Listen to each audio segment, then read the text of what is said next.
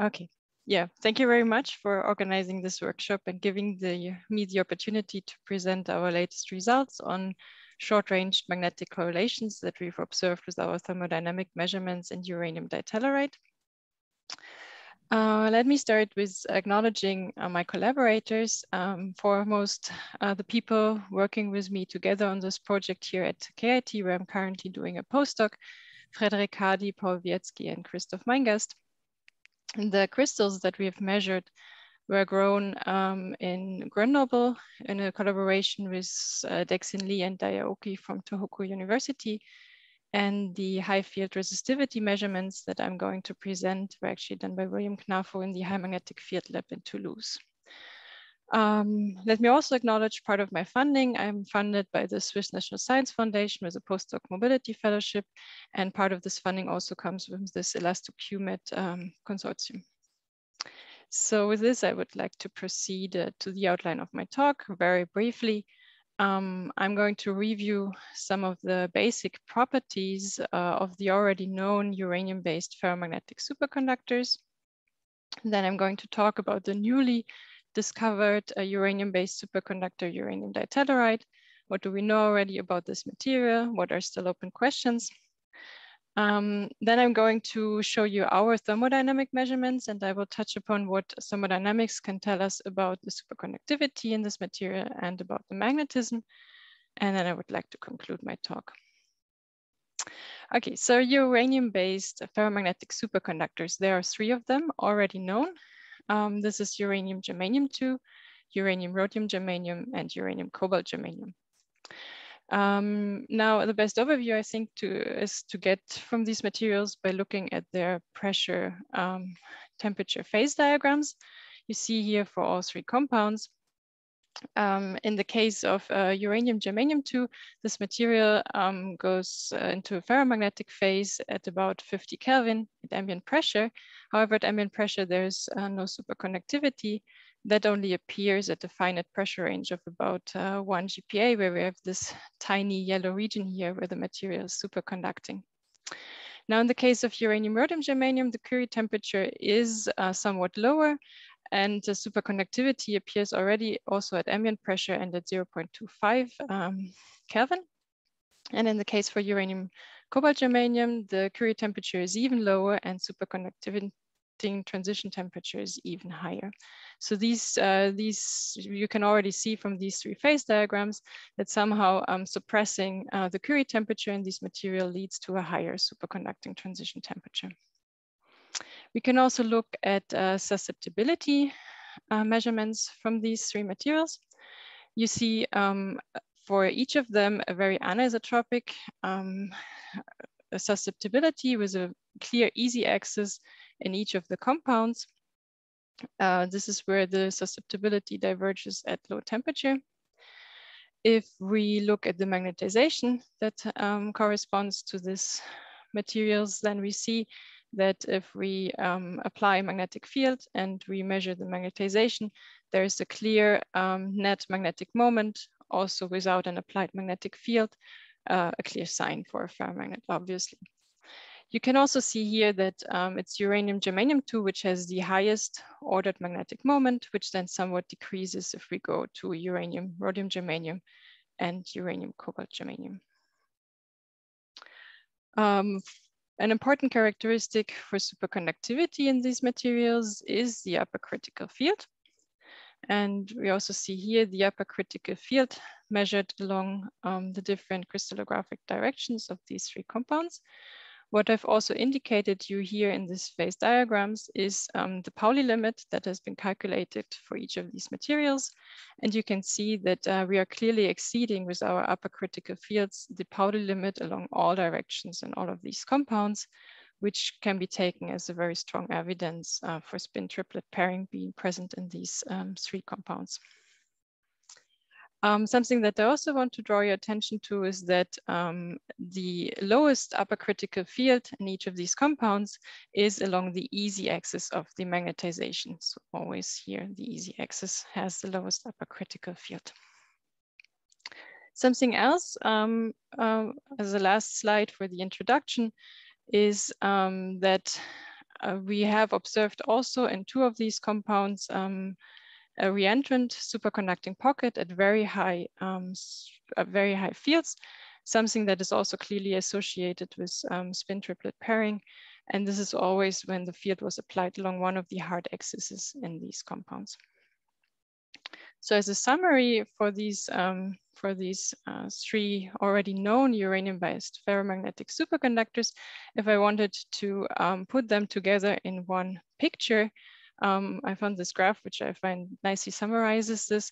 So uranium germanium-2, as I've said, has the highest Curie temperature, which is then somewhat suppressed towards uranium rhodium germanium and uranium cobalt germanium.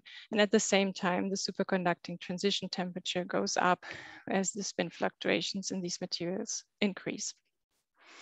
Now, the big question with our newly discovered uranium ditelluride is, where is uranium ditelluride, if at all, on this graph? So with this, I would like to give you some background on this new material. So uranium ditelluride crystallizes in an orthorhombic crystal structures. You see here a picture of it. There is the tellurium atoms in green and in blue that have 2 energetically different sites in this crystal structures. We have the uranium atom here in red, which have the magnetic moments on them and which align themselves along some chain-like structure. There's a different view of this crystal structure, which I actually also do like very much. And this is here. So also here in red, the uranium atoms, you see that always 2 chains that form along the A-axis are relatively close to each other, forming some sort of ladder type structure, which is then encased by these tellurium atoms. Cooling this material down, this orthorhombic crystal structure is going to be preserved. The main change going to be that these 2 uranium atoms do actually move closer to each other, but there's no structural transition on cooling. Now, superconductivity has been observed in uranium ditelluride by several means. So there have been resistivity measurements, a specific heat, and also magnetization, all showing a very nice, sharp superconducting transition. The superconductivity sets in at about 1.5 Kelvin, but it seems that it can also vary between 1.5 and 1.8, depending on the crystal. It's a higher TC than in all the other uranium-based ferromagnetic superconductors that I've shown you so far. And when we look at night shift measurements that were also performed, we see that the night shift is actually constant through TC, which is also somewhat an indication of spin triplet superconductivity. We can also, for this material, look at the upper critical fields. And here we see also, again, I've indicated the paramagnetic limit of uranium ditelluride being somewhat close to 3 Tesla. And also here we can see that for all fields applied all 3 crystallographic directions, we have a clearly exceeding upper critical field above the paramagnetic Pauli limit. Also, when applying a field along the hard B axis of the material, we see that we also get these field-enhanced superconducting transition temperature that we've seen already for 2 other uranium-based superconductors. What's also special here is that even though this superconducting transition temperature gets here very much enhanced with the magnetic field, at about 35 Tesla, superconductivity collapses and we enter a normal state. We can also apply pressure to uranium ditelluride, and there have been very nice specific heat measurements which show the behavior of the superconducting transition under pressure. So you see here the ambient pressure measurement featuring a clear jump here at the superconducting transition temperature. Applying pressure will initially suppress the superconducting transition until at a finite pressure of about 0.3 GPa, we have this additional feature here appearing, which then with increasing pressure successively moves upwards in temperature while this other initial superconducting transition disappears until eventually at about 1.5 GPa, also this superconducting transition collapses And at even higher pressures, we're just left with some other feature in specific heat, which is unrelated to superconductivity. Constructing a phase diagram out of this, we see here again these initial superconducting transition being suppressed with pressure. We have a second superconducting phase appearing here in these measurements at finite pressure. And then at high pressures, we have what is most likely an antiferromagnetic magnetic order in this compound. Now, one of the key questions that has been arising is that whether this the superconducting phase that we have here apparently appearing only at finite pressure is also visible at ambient pressure, because there have been some groups which actually do see already at ambient pressure a two-step transition into the superconducting state, something that could be a sign for a multi-component order parameter. However, there's controversial reports on whether there's really a two-step transition or a single step. As you see, here's only one, and this second transition only appearing at finite pressures is also one of the questions I'm going to touch upon when I show our measurements. So let's move to magnetization. So also for uranium ditelluride, here's the susceptibility measured along all three crystallographic directions. We see also here a clear divergence for the susceptibility along one of the axes, the A-axis. Remember, that was the axis where the uranium chains were forming along. However, if we do magnetization measurements, we see that even at lowest temperature, there's no net ordered magnetic moment without an applied field, making this material essentially a paramagnet. So even though there's no ordered magnetic moment anywhere, we could still ask ourselves what is about magnetic fluctuations.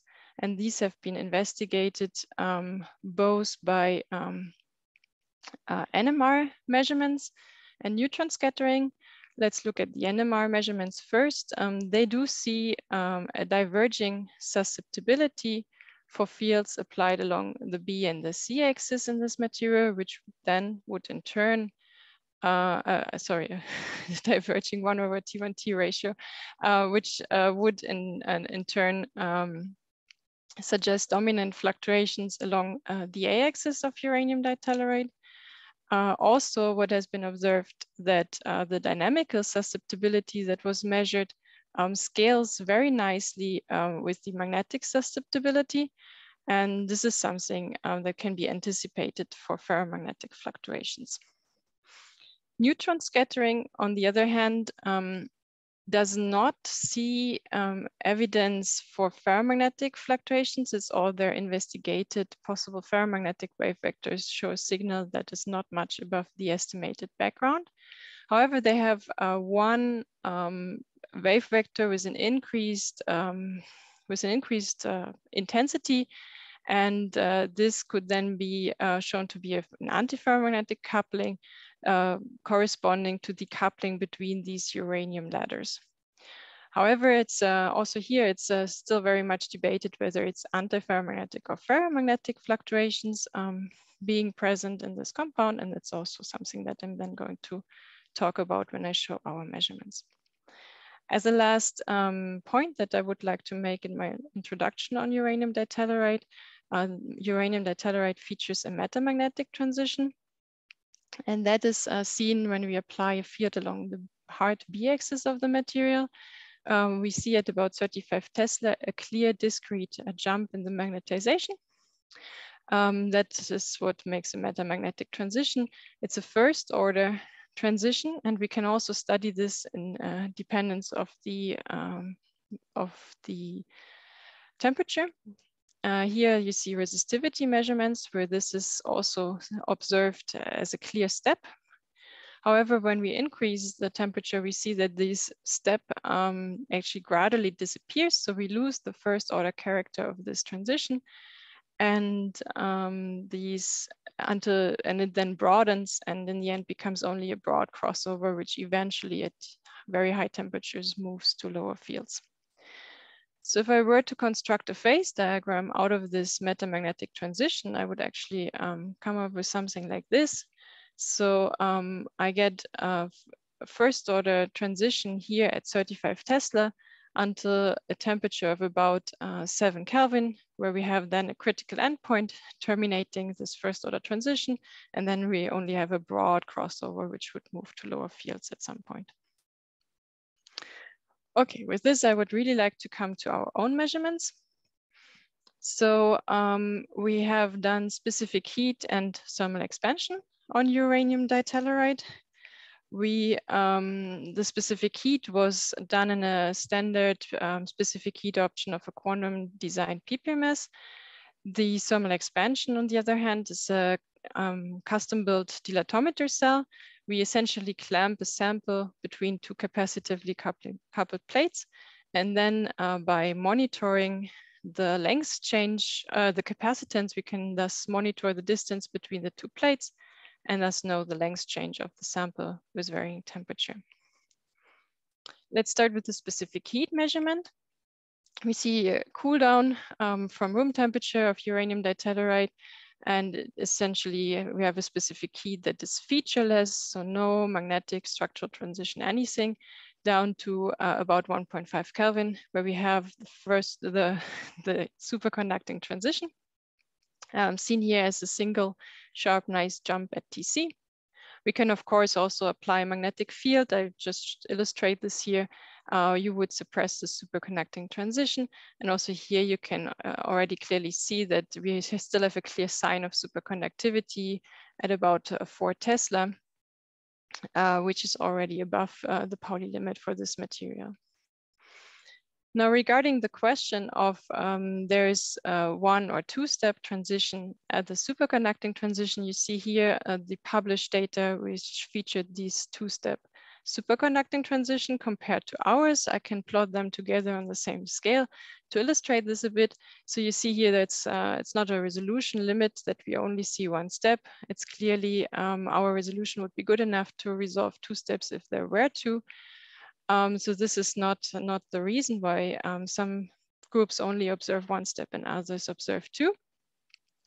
Additionally, our collaborators have done a very extensive growth study where they did find also some samples that show a 2-step transition.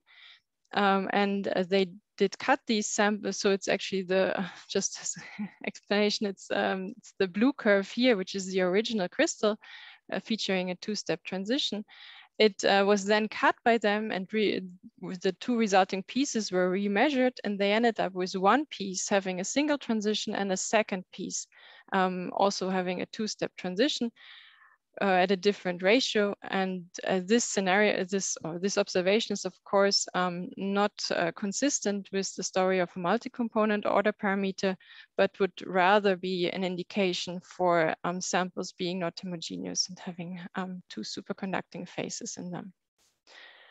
Okay, now the thermal expansion measurements that we've done. You see here the coefficient of thermal expansion. Of course, always monitor the length change only along 1 direction. In an orthorhombic crystal structure, I have to monitor it along all 3 principal crystallographic axes. And then with this, I can calculate the volume thermal expansion shown here in black. In any case, you see already in the raw data here that there's a very strong anomaly at low temperature. It becomes a bit better visible if we plot the thermal expansion coefficient over temperature in the low temperature region here. However, to get some insight into this anomaly, we have fitted the phononic background here with a simple Debye fit and subtracted that, and we are left with basically the electronic component to the thermal expansion. And we see it here for the C-axis, which shows the strongest anomaly here, that we have a Schottky type anomaly centered at around 12 Kelvin. And once we are through this anomaly, we actually recover a linear coefficient of thermal expansion extrapolating to 0, a sign of a Fermi liquid state. So as thermal expansion is a very thermodynamic probe, the question arises why we did not observe any feature of this anomaly in specific heat. So we went back and looked. So again, here the specific heat cool down from room temperature. I also plot here C/T and the low temperature region. And also here we want to do a background subtraction again with a simple Debye fit to the high temperature specific heat. And we're left with the electronic component at low temperature. And now with this background subtraction, we actually do also observe a Schottky type anomaly in the specific heat, which would then mark a crossover from a high temperature uncorrelated state into a low temperature Fermi liquid here indicated by this constant C/T at low temperature. Okay, so we have the specific heat and the thermal expansion, both showing some sort of anomaly at around 12 Kelvin. From this, we can calculate the Grünheisen parameter, which is essentially the ratio of these two quantities, and it's proportional to the pressure dependence of this anomaly. And if we calculate this, we actually do come up with a pressure dependence of about -4 Kelvin per GPa. And if we put this in this pressure temperature phase diagram that we had before, we can see that we would suppress this 12 Kelvin anomaly at a pressure of about 3 GPa. Now, obviously, this Grünheisen parameter is just giving us the initial pressure dependence, so most likely this will even come down faster at some point. However, this is pretty much the pressure range that also superconductivity collapses here. So we can from this actually suggest that this anomaly also has the same origin as superconductivity, and suppressing it with pressure will also collapse superconductivity and only result in this antiferromagnetic state at higher pressures.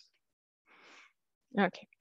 Something else that we've actually remarked by looking at this anomaly is that something very similar has actually been observed already in uranium-germanium-2. And for this, I show you also here the specific heat and the thermal expansion of uranium-germanium-2.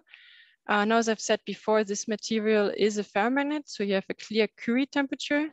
Keep in mind here, Tc is Curie, not superconductivity.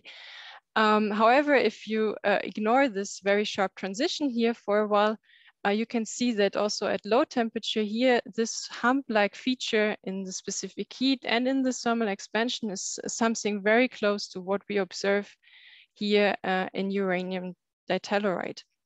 Now, in uranium-germanium-2, the origin of this anomaly was actually found. And for this, we have to come back to the temperature-pressure phase diagram that I've showed initially. So you see here that on cooling, we first enter a ferromagnetic phase here in this material. However, there's a second ferromagnetic phase at even lower temperature. And we can go from one to the other via first order transition here as a function of pressure. However, at a certain temperature here, this first order transition disappears, it becomes a critical endpoint. And the remainder of this critical endpoint results in a broad crossover region, which can then be observed still at ambient pressure in thermal expansion and specific heat, resulting in this sort of anomaly. So this actually led us to the conclusion that maybe the anomaly that we observe in uranium ditelluride is also some sort of remainder of a phase transition nearby. So we actually started looking for this. And for this, we started applying a magnetic field and seeing how this anomaly develops. We can, in our thermal expansion setup, apply magnetic field along the 3 different directions up to 10 Tesla. You see this plotted here. Unfortunately, as you also might see, the anomaly does not change much with 10 Tesla applied field. So we have a broadening of this anomaly and a very slight shift to higher temperatures for fields along the A-axis. It does sharpen a bit and move to lower temperatures for fields along B, and for fields along C, nothing much happens. And with this, we are unfortunately at the end of our capacity of our thermal expansion setup. However, luckily, we realized something, and that is that when you measure the resistivity of uranium ditelluride, and you take, sorry, my pointer disappeared, and you take the derivative, you see that we can very nicely scale the derivative of the resistivity with the specific heat and the thermal expansion even. It also shows this sort of anomaly at the same transition temperature. And this is actually something that already was shown in the late 1960s by Fischer. It's a scaling that is supposed to work near a phase transition if there are short-range magnetic fluctuations. So from this, we can first of all conclude that most likely there are short-range magnetic fluctuations responsible for this anomaly. And second, we can take the derivative of the resistivity as a proxy for this anomaly that we've observed in our thermodynamic measurements. And resistivity, of course, is very more easy to do in high fields. And that is, as I've already said, something that has been done by William Knafo. And we see here the first scans from his measurements, actually first up to 10 Tesla to see whether this actually does work. So you see here the resistivity in zero field in 10 Tesla, the derivative of it. And you see that the initial trend that we've observed with our thermal expansion is very nicely reproduced by the derivative of the resistivity. So let's go to the high field data, which is shown here on the right-hand side for fields applied along all three crystallographic directions. You can also from this, we've just fitted it with a smooth function, taking the derivative, and you see the result here on the bottom panel. And you see that this initial trend is actually continued. So very much broadening of this crossover here and moving to higher temperature, a sharpening and a moving to lower temperatures here, and basically not much change for fields along the z-axis. So we can now take this maximum and construct a phase diagram out of this. And we see here the result. So I repeat again, fields along the a-axis of our crystal will move this to higher temperatures. Fields along the b-axis will actually suppress it. And that is something that is very much reminiscent of the phase diagram of a ferromagnet, right? If we apply a magnetic field along the easy axis, and the a-axis was the easy axis in uranium ditelluride, we basically transform a transition into a crossover and move it to higher temperatures, whereas a field along the hard axis will actually suppress our transition. So this does resemble very much of a ferromagnet in this compound here. There's actually something else also that we've realized. So if we look here, the point actually where this crossover is suppressed to zero temperature is 35 Tesla. So that was the field where we had the metamagnetic transition also for fields applied along the b-axis. So let's just take this b-axis field dependence here.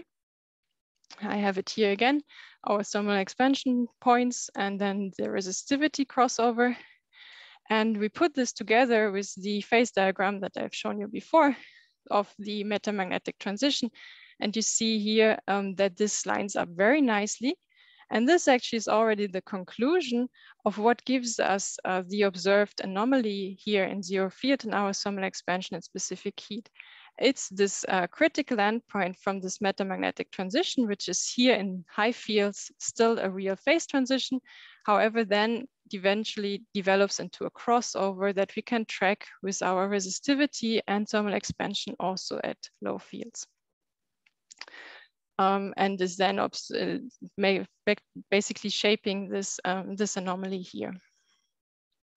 Very much an analogy to, again, this critical endpoint that we had in uranium to germanium-2, which formed this anomaly here at ambient pressure. Okay, and a second observation that we can actually do with this sort of phase diagram that I've constructed here is when we add superconductivity to this. Now be aware that I've switched axes here to make it as a better comparison. Temperature field is like this now. We add superconductivity here along the hard b-axis. I was telling you we had this re-entrant superconductivity, or this field-enhanced superconducting transition temperature here at higher fields, terminating at 35 Tesla. Now we know why, because here's the metamagnetic transition. However, this is also a phase diagram, which is very reminiscent of another ferromagnetic uranium-based compound, namely uranium, rhodium, germanium. So applying a field along the B-axis, also the hard axis here in this material, will suppress the Curie temperature of this compound down to 0. And at the moment where we have suppressed this Curie temperature to 0, we have this pocket of reentrant superconductivity. So these two phase diagrams are also very similar to each other. Now, with this, I would actually like to conclude my talk. So I've shown you that we've observed an anomaly at around 12 Kelvin in thermal expansion and in specific heat. This Schottky type of anomaly marks a crossover from a high temperature uncorrelated state into a low temperature correlated Fermi liquid state. We can scale the derivative of the resistivity to the specific heat, something which tells us that there are short-range magnetic fluctuations responsible for this anomaly. We can calculate the pressure dependence from the Grüneisen parameter, showing that the origin of this anomaly is actually the same as, or the pressure dependence of this anomaly is the same as superconductivity, suggesting the same origin for both properties. And we can, with the help of high field resistivity data, track this anomaly and construct a phase diagram that is very much reminiscent of that of a ferromagnet, and also construct the phase diagram that resembles very much that of uranium germanium 2 and uranium rhodium germanium. And with this, from our thermodynamic side, we actually come to the conclusion that the magnetic fluctuations in uranium ditelluride that are responsible for this 12 Kelvin anomaly are most likely also responsible for superconductivity and seem to be of ferromagnetic nature, which would put uranium ditelluride then as an endpoint in this series here with the highest superconducting transition temperature, no ordered moment, but ferromagnetic fluctuations. So thank you for your attention. Okay, great. Thank you very much. Do we have questions? Okay, while people are getting to understand the outlayer of Zoom, I have a question. Can this two-step transition be maybe explained via soft mode? Like, for example, you cut crystal or place crystal with such crystallographic axis, let's say, on your setup, and then apply pressure, or a little bit tilted, and maybe this can affect of appearing, disappearing of a soft mode, which can then affect, make a different phase transition. Can this be the case, or? So I know that it has been discussed that maybe internal strain in the sample could already induce, and at least part of it, a different superconducting transition temperature.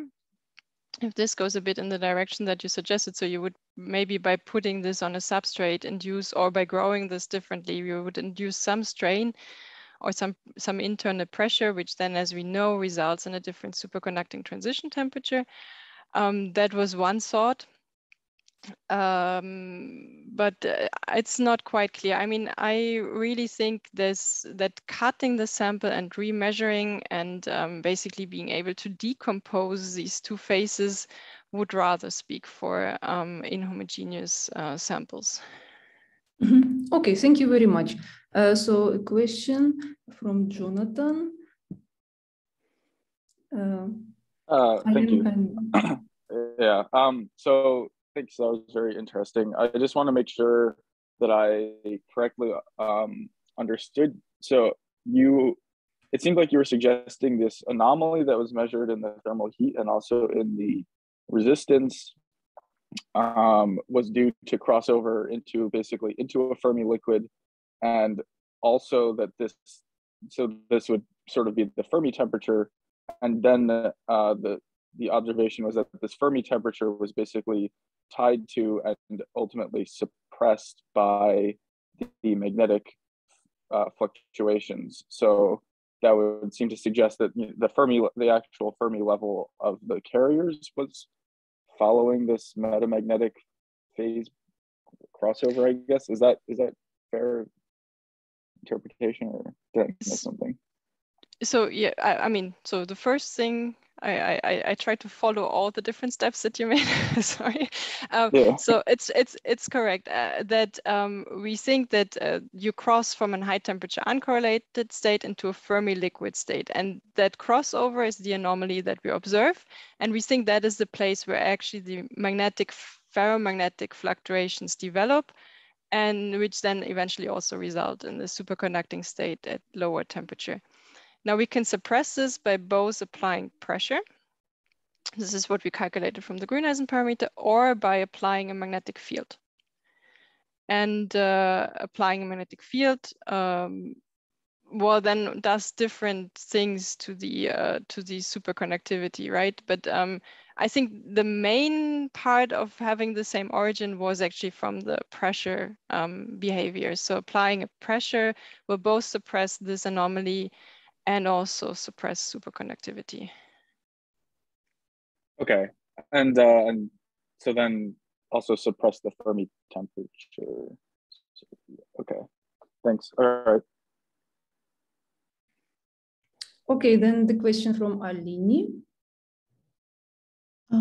Thank you, Kristin, for the nice talk. Nice to see you. Maybe I should. Sorry.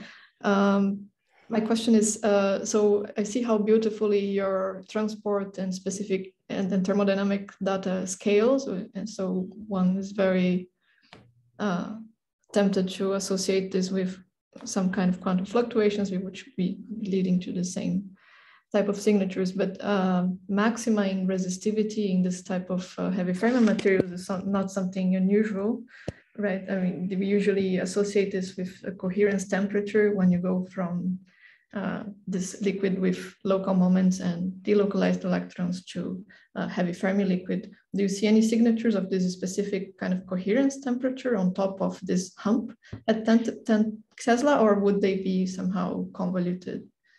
So there is some coherence temperature in this material, but it's as far as I remember, it's higher. It's about 30 to 40 Kelvin, which is then seen in the resistivity, right? What I'm looking at is the derivative of the resistivity. It's not the resistivity. Yes. So the hump is a different origin. And this sort of scaling type of behavior is also only shown to work close to, actually in principle, only close to a phase transition. Yes, but you're right. I mean, the real resistivity on its own shows this. It shows a coherence temperature scale of about 30 to 40 Kelvin in this compound. Okay. Thank you. Okay. So do we have more questions? Oh. Yes. Oh. Can you hear me? Yes. Yeah. Okay, so I have just a question about the diagram that you show about the material, so the anomaly that you show in a different way appearing in the two pieces of material yes. If compared to the original one. So I have just a question about the relative percentage of material in the two pieces, first of all, and whether there is any effect of the, let's say, the surface. So whether there is any relation between the cut and the plot that you're showing. Yeah, so as a first thing, I did not do these measurements. These are really from our collaborators only, so I cannot really quite know so much about the details. I mean, we can maybe have a look together now.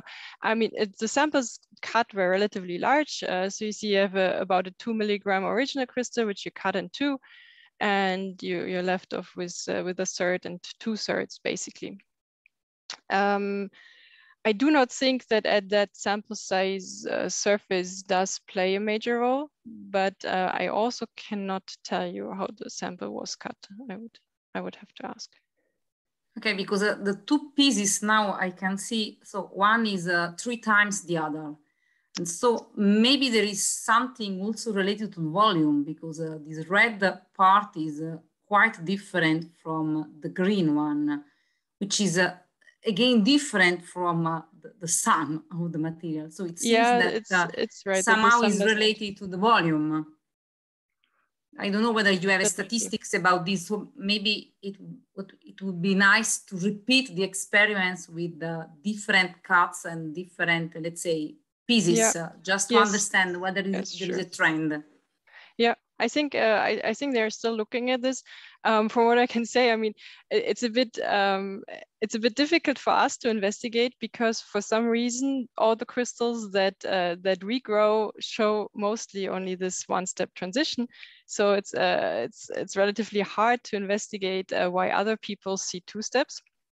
But I think, well, we just have to wait a bit. I think also other groups that observe this two-step transition were trying to decompose this. I think there's also some thermal expansion data from a group in Los Alamos, which tried the same thing. They were also cutting samples and then observing different steps height.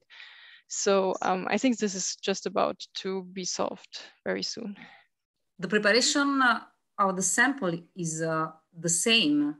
So you're mentioning that other groups are doing the same, but do they prepare the sample in the same way? No, actually, there's two ways of growing these crystals. And it seems that one is resulting in crystals with mostly one-step transition, and the other preparation technique results in samples with two steps, even though they are not able to see any defects on the crystals. So they have excluded that from possible origins. However, we're not sure why one technique leads to one sort of crystals and the other two indifferent. Okay, I mean, one also has to just as a last, one also has to remark that I mean, these samples were already grown quite a few years back, and initially no superconductivity was observed. So it did take quite a while until samples were good enough quality to actually show superconductivity. So maybe there's still some relation to sample with purity. Yeah. Okay, in the purity of the sample. Okay, thanks a lot. Okay, good. Unfortunately, we don't have time for further questions, but you are very welcome to use chat, and I think the speakers will be happy to reply via chat. Yeah, sure. So we invite our second speaker. First of all, we thank very much Kristin for a very informative talk.